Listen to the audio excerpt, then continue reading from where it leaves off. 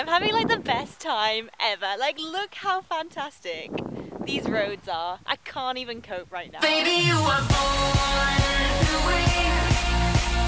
Never give up, never give in. You were born to win.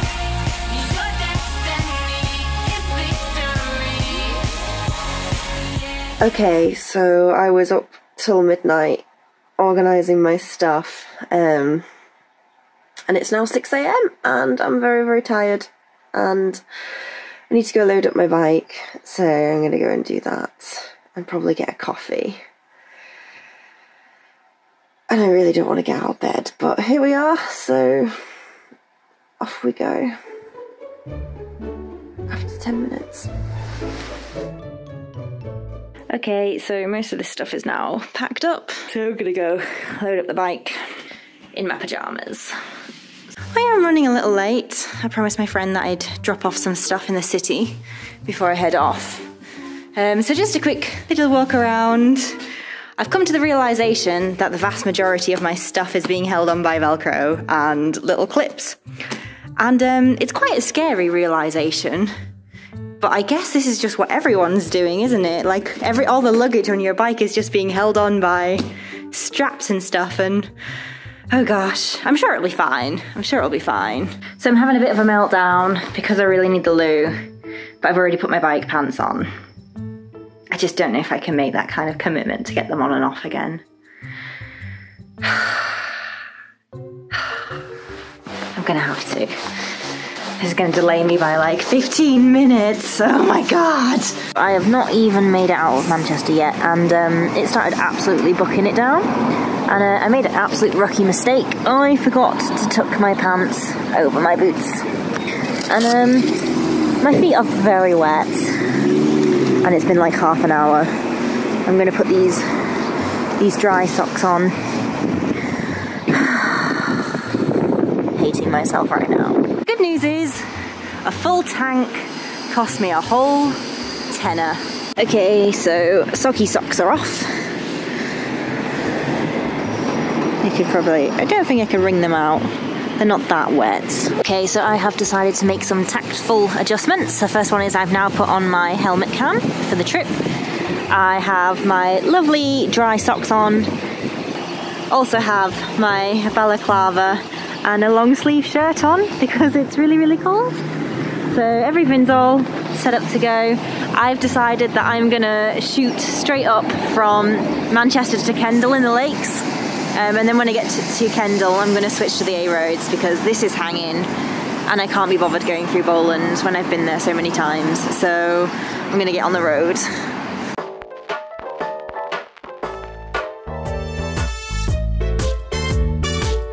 Unfortunately, I am now having an issue with my phone. Basically, I can't unlock it. I dropped it before I set off, which wasn't an issue. I only got like a little bit of a crack. But then when I opened it at my last stop, I think some water's got in it, and basically the touch screen isn't working, which is a little bit frustrating, but it is what it is. So I'm just gonna grab some food and a drink, have a little bit of a chill. There's not really much I can do right now until I get my sat nav because I'm useless. So yeah, that's a fun annoyance. So I'm just gonna have to go on ahead to Kendal without any sat nav. Throw it in the bag, hopefully it's dried out by the time I arrive.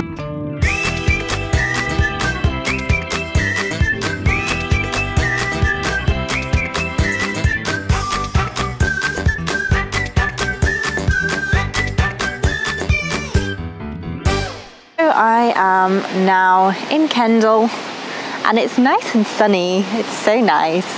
I'm about 4 hours behind the schedule that I wanted to stick to. So now my next goal is just to make it across the Scottish border before sunset. I'm probably going to go find a car park and a toilet somewhere in Kendal and maybe have some lunch. And then I think I'm going to start making my way through the lakes up to the Scottish border.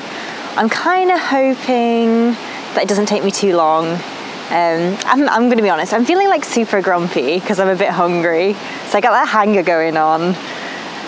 but honestly, as I started coming into the lakes, when I started seeing all the mountains, I know that this is like my hometown, but I was just so excited. Like, I'm just absolutely buzzing. I'm just, yeah. It definitely helps that the sun is out. I'm feeling so much better now that the sun shines here. It's so great. So I'm gonna jump back on the bike now and go find somewhere to have some food. So my phone, unfortunately, is still broken.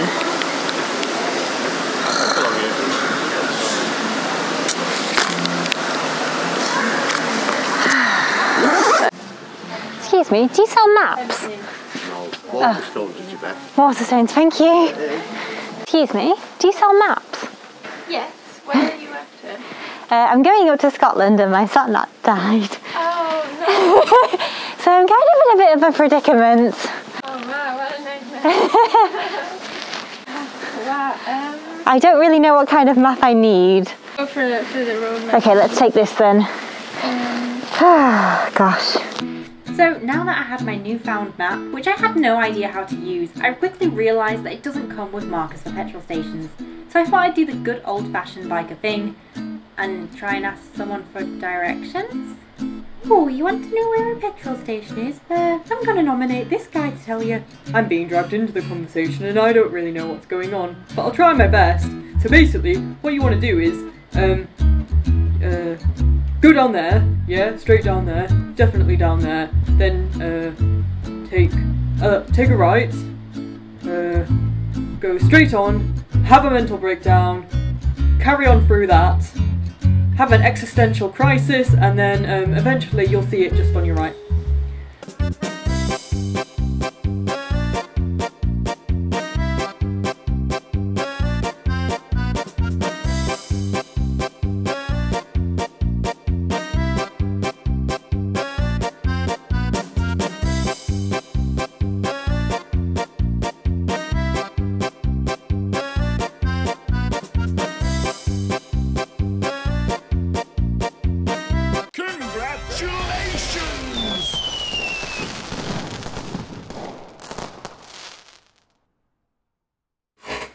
Now I'm not gonna lie guys, this is the first time in my life I've ever navigated to a petrol station without sat-nav, so yeah, enjoy my slightly smug face at the end of this clip.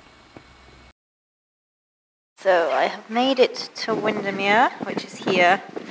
I'm just gonna basically follow the road up to Ambleside and then probably like up to Keswick and then eventually up to Carlisle. And then hopefully I will cross the border into Gretna. So that's the next goal. That's the route I'm going to follow.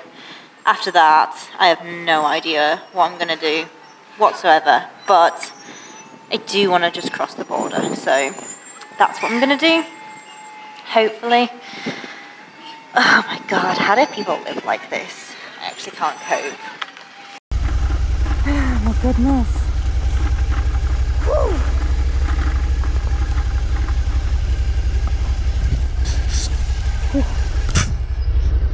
Definitely sounded like a grinding noise. I think it's fine. Should be fine.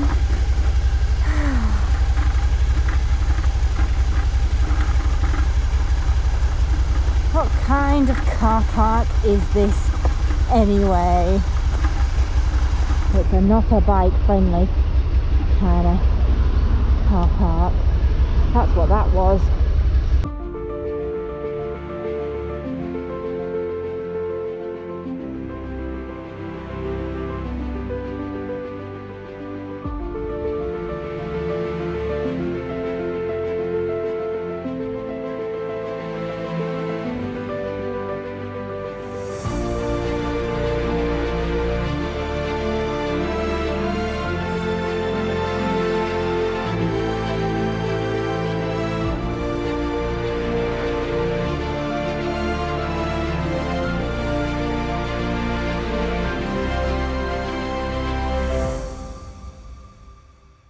Okay, so it's very late and I'm very tired and I think I'm gonna go to sleep.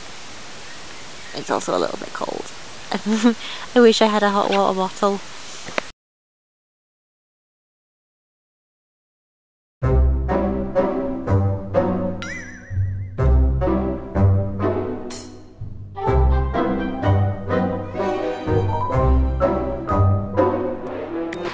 So I've stopped by a distribution centre before I get on the motorway to Edinburgh. £3.50. Look at that. Oh my god. I'm so down with this right now. I'm so down. £3.50 for that. This is so good.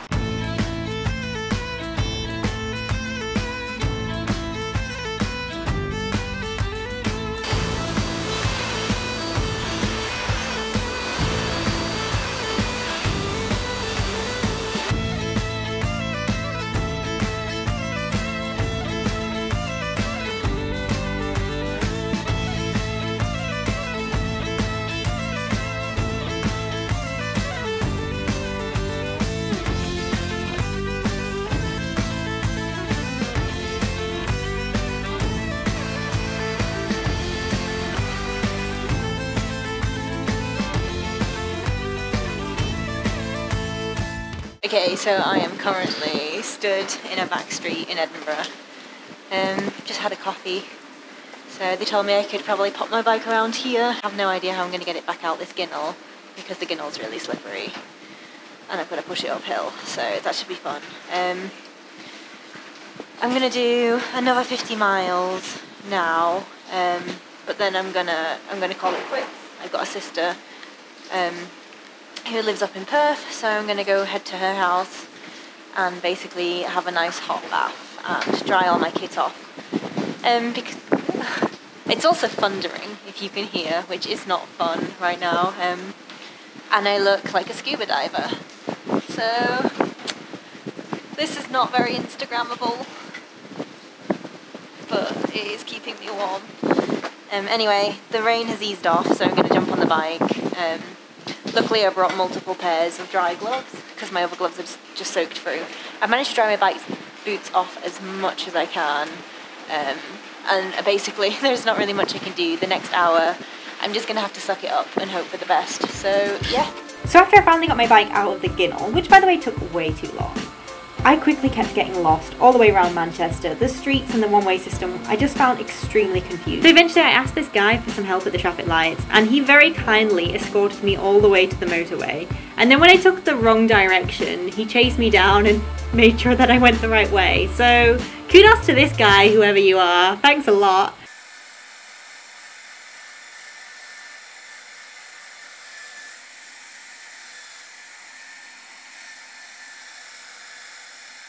Okay, so I just woke up and I feel a million times better because I woke up in a bed and it's so good. Okay, so I just left my sister's house.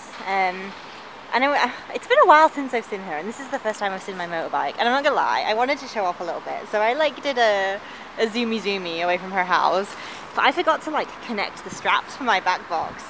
So basically my back box flew off in a very like comedy style moment, and then they started chasing me up the street to bring me the box, and I just looked like a complete tool.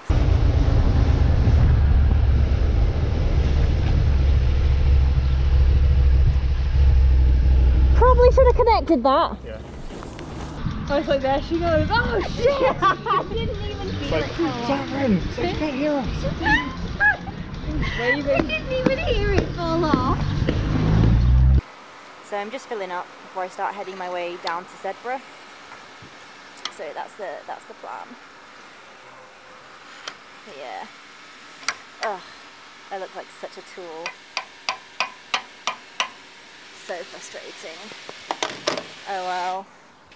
I mean, this is just me all over, isn't it? Let's be honest.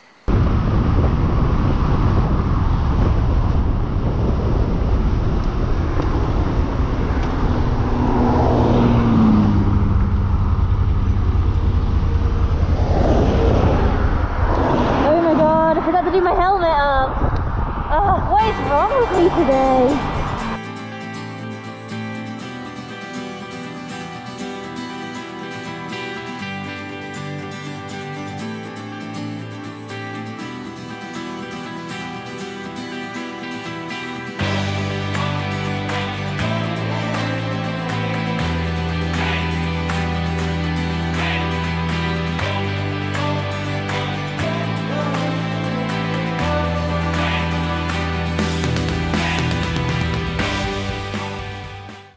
Okay, so I am officially now in the Scottish borders, and I was told to follow the A7 down. You can go down the A7 or you can go down the A68. I think it's the A7 I'm going down. Yes, it's a better biking road. Right, okay. It's a better biking, you know. Oh, okay, that size of bike, I'll yeah. keep an eye open for the signs then. And oh my god, this road, guys. It's pretty good. I'm not even gonna lie, it is amazing. Oh, do you know what? I definitely feel like I made the right decision travelling down today when it's sunny, because I'm really enjoying myself. Like, I've had a good night's sleep, I'm all fueled up. Okay, I made some stupid mistakes this morning, but other than that, I'm having like the best time ever. Like, look how fantastic these roads are. I can't even cope right now. I'm so excited, and it just, oh my god, I am loving Scotland. I am like super loving Scotland. I don't know how I can cope going back down, seeing how rubbish our roads are compared to here, like, sorry England.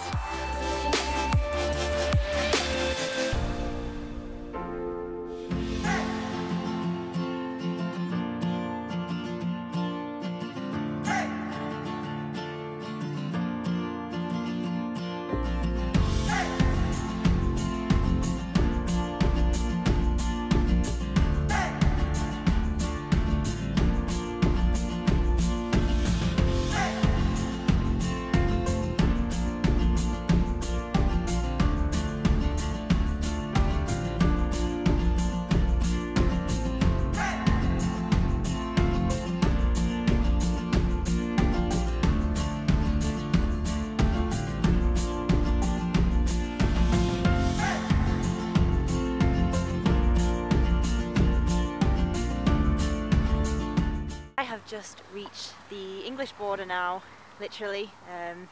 This side is Scotland, this side is England. The view is very nice. Temperature's starting to drop really quickly. So I am now 4 hours straight from home. It's 2 PM, so I'm fairly confident that I can make it home before sunset. But in order for me to do that, I'm going to have to crack on. So basically I'm going to jump on the bike. I'm going to carry on going down to the peaks, and then when I hit the peaks eventually I'm going to jump on the motorway back to the city, and hopefully get a bath when I get in. I am feeling a little bit unenergetic because temperatures have dropped, and a little bit tired, but not at the point where it's affecting my riding yet, so I'm good to go. The thing that's really bothering me is that I really need the toilet, and I'm literally in the middle of nowhere, so I'm hoping once I get through the peaks and I jump on the service station, I can stop somewhere and use the loo. So anyway, I'm going to jump back on the bike and crack on.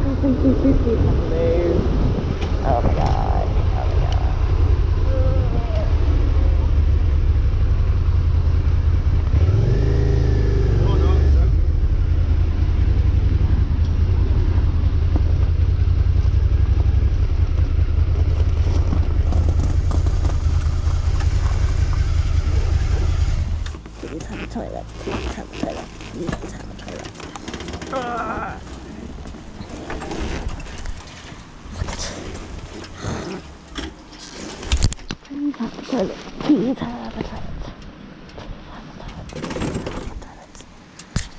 So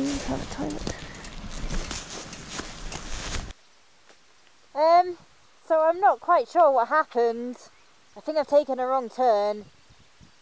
But somehow I'm in Durham. I don't really know how. Whoops! So yeah, now I'm gonna have to get back on the bike, and it's still not rain, so it's job's a good one. It's not raining yet. But I'm probably gonna have to jump back on the bike and then basically try and find my way back to the city. So, whoops! I can see the storm clouds coming in, and I'm a little bit nervous. I'm currently 3 hours from home, so best case scenario, I get really lucky and I manage to get home before the storm clouds hit. I think worst case scenario, I might get caught up in them a little bit. I'm still feeling hopeful, guys. I'm still feeling hopeful. I could do it. It could work, but I don't know.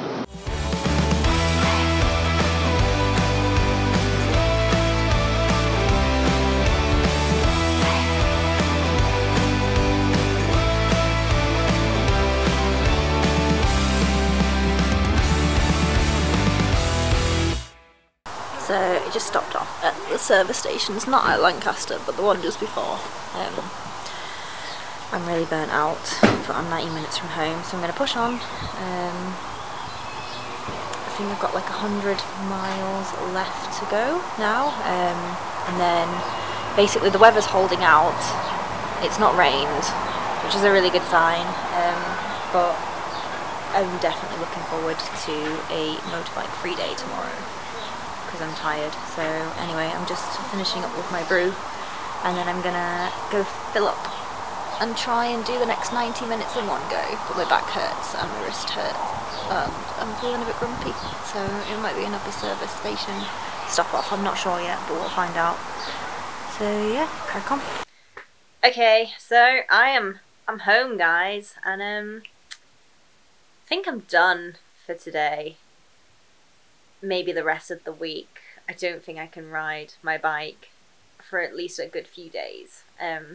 I'm very sore. I'm very grumpy. I'm very tired.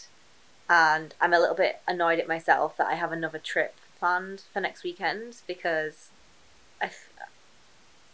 what was I thinking? It's just like me. Anyway, adios. If you like my videos, I don't know, subscribe or something. I don't really care at this point. I just want to go to bed.